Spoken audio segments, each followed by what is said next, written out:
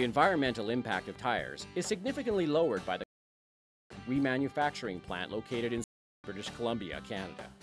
Many people are unaware of the fact that tires can be remanufactured several times and that they are no longer accepted at any landfill. These tires are first manually sorted and inspected by size, and then, upon passing inspection, enter the remanufacturing process on their way to becoming new tires again. The tires are then placed on the buffer machine, which detects even the smallest defect in the used casing. It buffs and balances the tires to an exact zero tolerance. Any tires which do not meet these specifications are rejected and will be recycled for other purposes. The tire's bead is then thoroughly cleaned. Next is the sealer process, where the tire is chemically deoxidized and sanitized. New sidewalls are now applied to the prepared casing.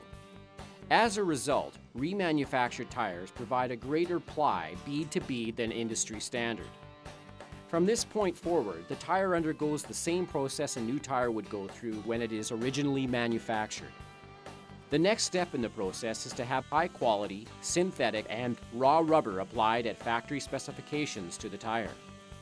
This process is critical in order to ensure the proper tread strength and thickness. The thickness is always manually inspected upon completion. The mold press is the final segment, where the tire is treated under 200 pounds of pressure at 350 degrees Fahrenheit, which liquidizes the outside surface of the case and the synthetic rubber together.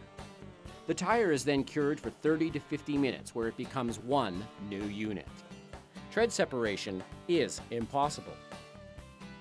As you can see, remanufactured tires are not retreads.